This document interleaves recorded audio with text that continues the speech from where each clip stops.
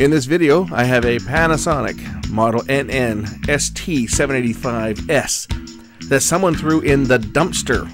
Yes, I pulled this out of the recycle bin. It was full of water. I've let it dry out for a few days, and we're going to open it up and make sure that there's no water damage, and then give it a full check over. And we have a surprise for the end. Stay tuned. So here's the unit as I received it, and again, when I picked it up out of the recycle bin, it had been sitting in the rain for, I would think probably close to a week. It had been sitting there for a while, and anyway, it was soaked, so I let it dry out for a few days. You can tell that this unit had been installed in a build-in kit because, well, first of all, it still had the attachment that frames it up installed, and there's the duct tape there is used to seal it off. I took the build-in kit off because it was all kind of bent and so forth, and it was starting to rust. It's not stainless steel like the rest of the cabinet is, so it was rusting. Anyway, because water may have gotten into this unit, so before powering this unit up, I'm going to take the top off it and just make sure that water hasn't gotten into the inverter or any of the other critical areas of the unit itself. The way it was sitting, there's a good chance that water didn't get in, but I got to check it anyway, right? So let's get the top off it.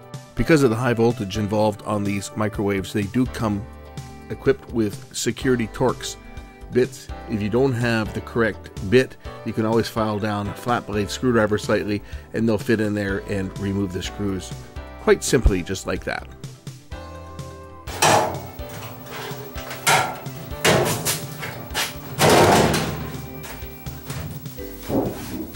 Not seeing any water damage and any water entering the cavity. I think the first thing we'll do here is we'll check to make sure that the fuse is not blown, because as you remember, the last one of these microwaves that I looked at, all that was wrong with it is the fuse had failed. So first thing we'll do is we'll check for a blown fuse. And it's beeping, so the fuse is good. Maybe this thing works. Wouldn't that be something?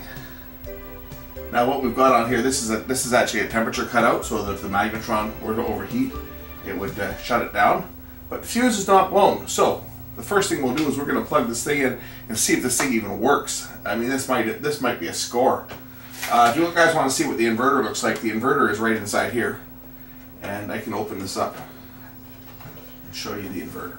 We'll get into this thing.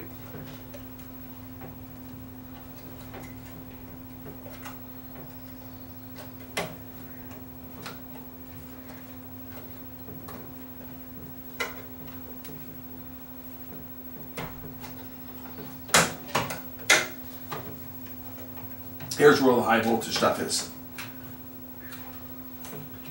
Again, we won't get into this unless we have to, but as you can see, you've got a couple diodes down here. This is for the flyback. And again, it doesn't look like there's any water that's gotten into this thing here, which is good. And it basically operates with a flyback transformer. There's the high voltage flyback type of transformer. It's a switching inverter, right? They put these covers on here just to keep fingers out.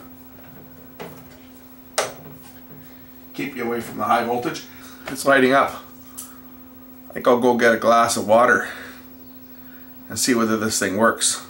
This might be the find of the week. If this thing works, wouldn't that be something else? The tray sure sits up high from the interesting. Okay, let's just see if this thing will actually work. Power level 10. Let's put it on for 2 minutes.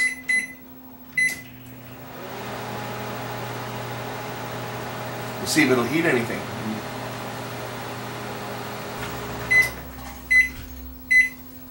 I think we can see the steam coming out the top. It's a pretty good indication that this thing's working. Ouch!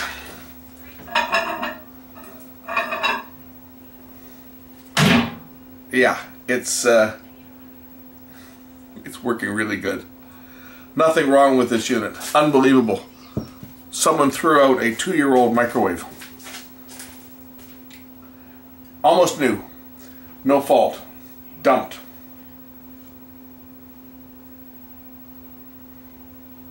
Now the only conclusion that I can make to this is that maybe someone bought a new house and it was furnished. And they get into the new house, and the little lady's like, I don't like that microwave. I want a different one. And they ripped out a brand new, because when I found it in the recycle bin, it still had the top for the build-in kit that you would use to build in the vent.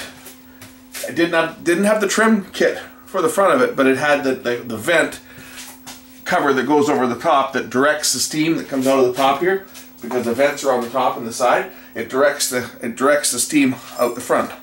That was still attached to it when I got the thing, when I picked it out of the recycle bin. So unbelievable that someone would throw out a unit that is not even 2 years old and is perfectly functional, and they just tossed it in the trash. Unfortunately, that's the society that we're in today, with the disposable nature of everything, is that people just toss out things that are perfectly working. So guess what? I'll be making some money off this. This one's going to go up on Craigslist. I'm sure I'll have no trouble selling a brand new microwave. But the only reason I can think of somebody wanting to toss out a brand new unit like this is because of the ridiculous asinine way that the turntable sits. To get this turntable in it's a bit of a challenge, because first of all you have to put in the ring assembly, but you can't just put the turntable in and sit it in there. Oh no, this one here, you actually kind of have to fiddle fart around with it to get it to sit. Now it's sitting in there, but if you notice, the thing's up a good, it's up a good 3/4 of an inch from the base. So it's not I wouldn't say it's the best. I guess once it's in place, it's not going to go anywhere. But when you take this out for cleaning, to get it back in, just to get the thing centered, it's a bit of work to get it centered there initially. And the first time I put it in, it actually took me a couple of minutes to figure out exactly what way it went in. Once I got it figured out, it fits in there fine. But the first time I put the tray in there, it was a bit of a challenge to figure out exactly what way it sits on the drive shaft there. But anyway, I think I know why somebody threw this thing out. I just had an eruption. You can see the water on the table here. I was just testing it again, and literally the water exploded out of the cup. Let's see if it'll do it again. That might be why someone tossed this out, because this is a 1200 watt and it has a lot of power. So let's see if it'll do it again. This phenomenon is called superheating, and it actually has resulted in people that have been scalded when literally the liquid in their cup, which is going to be water, it has to be pure water for this to happen. If you've got sugar or salt or coffee or anything in there, it's not going to happen. But if it's pure water, you can superheat the water and the water will literally explode. Now, it's a fairly rare phenomenon that it happened, and it happened once. Let's see if we can get it on camera happening again. What I've done is I've just refilled the glass with water, and I'm going to heat it up here and see whether I can recreate this on camera.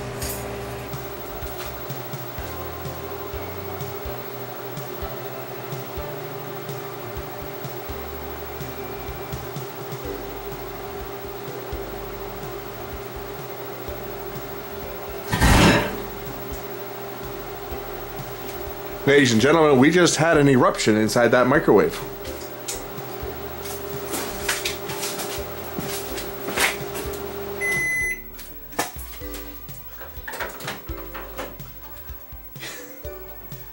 That cup of water was full, but now, well,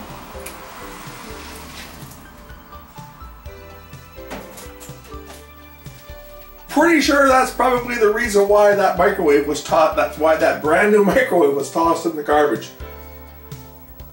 It's a really powerful unit, and as you can see, well, I just gave it a pressure wash inside by just filling it with a cup of water and letting it run for what, about 3 minutes. There you go. I'm pretty sure we now know the reason why this thing went in the garbage. Perfectly functional. Someone had a couple of eruptions of coffee or something inside and decided, hey, I'm getting rid of this thing and getting a cheaper one that's got less power. Okay, now if you're wondering what caused my coffee cup to be turned into a volcano, the explanation is actually quite simple. It's a phenomenon called superheating. It should also be pointed out that this will only occur if you're heating pure water. And it does not happen all the time. It's actually a relatively rare occurrence. And for me to be able to demonstrate it happening twice, once off camera, once on camera, is quite rare indeed. But the design of this microwave oven, it contributes considerably to this phenomenon happening. The problem of the design of this unit is the location of the waveguide. If you notice, it's right near the bottom. So what tends to happen is the microwave energy is concentrated at the bottom, which will heat the water at the bottom of the cup much faster than water near the top, which can build up steam. And well, you saw what happened. The steam built up pressure, and basically launched all the water out of the cup. Now, people have been injured. Any microwave oven, this can happen under the right conditions. If you've got very clean water with no impurities in it, and you boil it, the water might not appear to be boiling, but it's hot enough that once it's disturbed, the energy that's stored in the water can be released all at once, and then you have water splashing right in your face. And that has happened to people. There have been people that have been scalded by this. Now, there are ways to prevent the geyser from happening inside your microwave. One way to do it is to put a plastic stir stick in the water while you're boiling it. That will prevent the water becoming superheated. Or put a little bit of sugar or whatever else you're going to put in, if you're going to tea bag, or put your instant coffee in before you boil it. But the easiest way, obviously, is just to put a plastic stir stick or something non-metallic into the water, have it sticking out of the cup. That'll prevent that from happening. It'll cause convection. It'll cause the water to actually start to move around a bit, because the steam bubbles will stick to the stir stick and prevent the overpressurization of that happening. Anyway, now I'm pretty sure I know the reason why this unit ended up in the recycle bin. I'm sure that it probably launched a few hot drinks over the inside. Well, it would have to be water. It wouldn't, if you're reheating coffee, it wouldn't happen. It would have to be pure water. But I'm sure that that's probably what happened, and it scared the hell out of the owner, and they dumped it and got another one. Anyway, their loss, my gain. Thanks for watching. We'll catch you in the next one. Bye for now.